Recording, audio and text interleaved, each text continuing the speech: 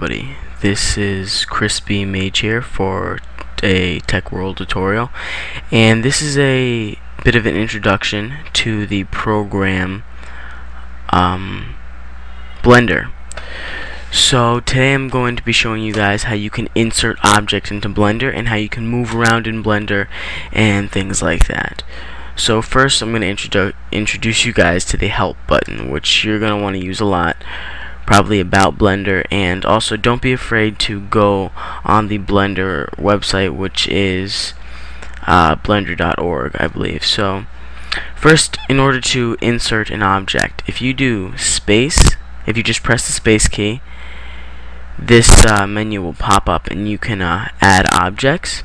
Generally you're just going to go to add, and you can add a mesh, plane, cube, circle, UV sphere, ICO sphere, cylinder, cone, grid, a monkey, which is quite interesting.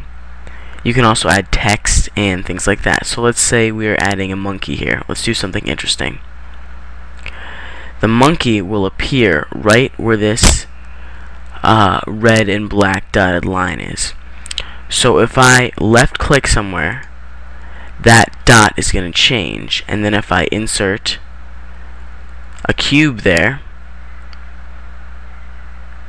it goes right there. Now you can either hold down on your center button on your mouse and then move around like that, like this, or you can press the Alt button and then left click and hold down and move around like that. This I tend to use more often than actually holding down, even though I do have a mouse with a center mouse button. I tend to do this more often because it is easier for me. So yeah, so this is for you guys who are on a laptop right now. I know I am, and you can't do it like that. So that's basically that. And now to select different objects, you would right click on each object to select it. You can move it around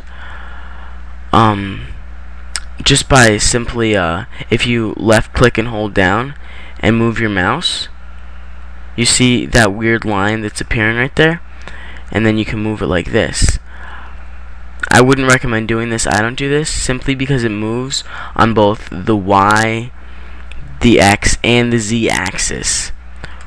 So what I do is, if I need to move it, let's say over to here, I'll move it up a little bit this way and then this way, and then let's say it needs to move up a little bit, and this you'll need the scroll wheel for, to move like that, in and out. Just move up and down like that.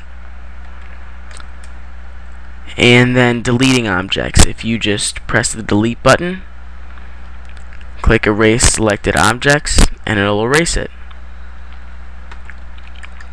So that's basically that. You can move around objects in Blender just like using these arrows, and you can also move it freely. If you press inside this white circle, it'll move it freely as well.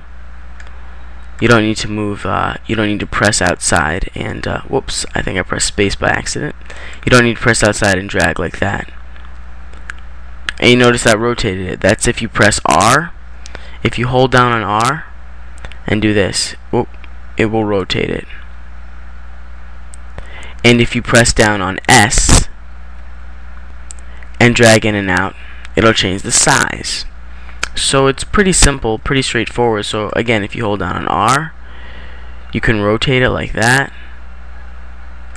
If you hold down on S, you can change the size. And then if you just press inside the white circle, you can move it, or you can use these red lines. So this has been a tutorial from Crispy Mage for Tech World. So thanks for watching, and have a nice day.